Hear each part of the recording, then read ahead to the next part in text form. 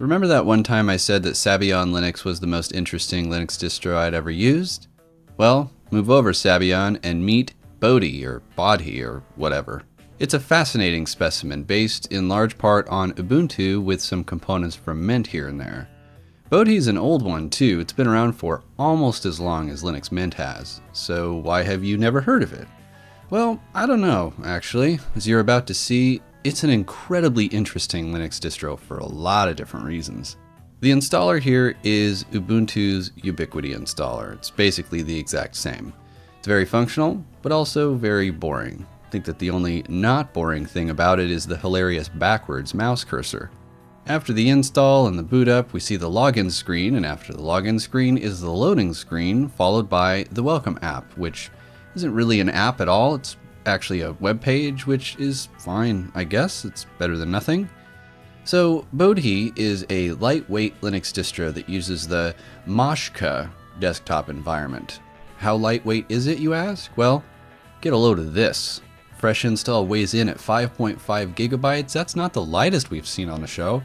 But look at the memory usage. You're reading that right, 290 megabytes.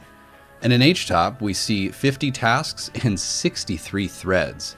Compare that to your own desktop after a fresh restart. Tell me how much yours uses. And also, I can't not comment on how bad HTOP looks in this terminal. This is a terminal that's provided by the desktop, so it's not like, GNOME terminal or something like that. It's trying to do some fancy gradients, but HTOP just isn't coming through. So what the hell is Moksha Desktop? I keep wanting to say Moshka, but it's Moksha, I think. Have you ever heard of the Enlightenment Desktop? Well, Moksha is the spiritual continuation of it.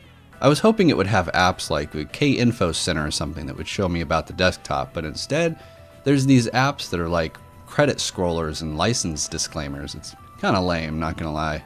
Now this desktop is basically the Enlightenment Desktop with a fancy theme and some new features, not unlike how NX Desktop is basically a super custom theme on top of KDE. I'm not super familiar with the Enlightenment Desktop to begin with. I haven't used it in years, so pretty much all of this stuff is new to me. And if you're thinking that the overall aesthetic of this desktop looks straight out of 2010, I'm thinking the same thing. It looks like a riced out desktop from 2011 maybe, with a modern-ish GTK-like theme attached. I mean, the window decorations are from Arc, right? But Bodhi comes with a default Enlightenment theme too, which honestly I like better. I like it a lot better. The green symbolic icons just look bad, and when you install like non-native apps, for lack of a better term, they show up as regular apps, so it clashes with the weird green aesthetic. I'm not even sure what they were trying to go for here. It reminds me a little bit of like night vision goggles or something, I don't know. Just plain Enlightenment doesn't look that bad, to be honest. For a theme that looks like it's straight out of 2010, it's aged pretty well. Or maybe it's one of those things where it's so bad it's good. In the Settings app, there's an Advanced section, which has some more advanced, almost YAST-like configurators, like one for performance, engine, whatever that's supposed to mean, and even environment variables. What's a bash RC file? In the way of apps, there practically are none. This is probably as bare bones as it gets for a Linux distro with a desktop environment. Like, what you're seeing here is basically all that it comes with.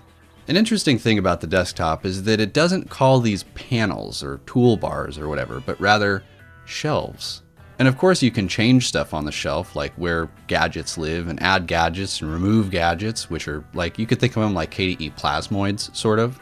You can move gadgets from the shelf to the desktop, but sometimes this happens. Did you catch that? Let's see that again. Honestly, it's probably due to my crappy display drivers, because these are the open source NVIDIA drivers, which we'll talk about in a minute. But yeah, Moksha has some glitches. In the way of networking, I found nothing to even suggest that the system supports networking at all, at least not through the desktop anyway. There's no networking section in the file manager, which, by the way, is PCMan File Manager from LXDE. There's no Samba controller, and there's no DLNA media sharing from what I could see either. My encrypted internal drive mounted fine, but my SD card with exFAT did not. I tried working with the archive files, but much to my surprise, there's not even an archive manager installed. So let's get this straight. There's no archive extractor, there's no media player, no networking stuff, no printer support on this thing. What the hell kind of distro is this? How could it not support these things? I mean, come on. Alright. There is another version of Bodhi that has most of these things pre-installed, and it's called the App Pack release. It's like a separate ISO. Bodhi aims to be super lightweight by default, so the default option on the website is a bare bones install for you to build on. And if you wanted apps, oh boy, App Pack really goes bananas here. Clearly favoring GTK apps, there's so much pre-installed here that it makes my head spin.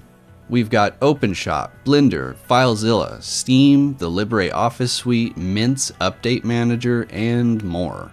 But despite all of these apps, there wasn't much overlap. For example, there's but one media player, VLC. So with the App Pack, we can extract archives and play back media files, and actually the RAR file didn't work at all, but still, all of the audio files worked, but some of the video files had some trouble, like the WebM file it opened in Firefox, and the playback was really choppy for some reason. The app images I tried worked good, but the Flatpak did not. In fact, neither Flatpak nor Snaps are supported.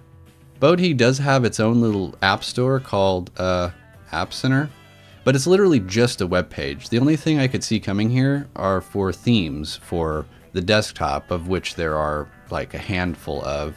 And none of them are very good or interesting either. It's just like weird. Some of them are broken, but it might be because you have to log out and log back in to see them right, but it's just, I still like the default Enlightenment theme the best.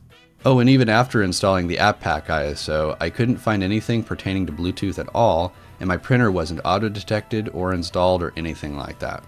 So the first game up is this delightfully adorable game called Dog Sled Saga, which is exactly what it sounds like. The remarkable thing about it is that I started playing this before I realized I hadn't installed the NVIDIA drivers. That's right, you're seeing this 60 frames a second, look at the Mango HUD at the top left, using the open source drivers. There's not much happening in the graphics department, yeah, but it's pretty awesome that these open source drivers can do it at all, considering they apparently can't handle GNOME maps or even GNOME videos sometimes. I had to install the NVIDIA drivers manually from the repos because I recorded this part on the regular bare bones ISO, so I used apt-get. The App Pack ISO seems to include Ubuntu's driver installer, so that's nice.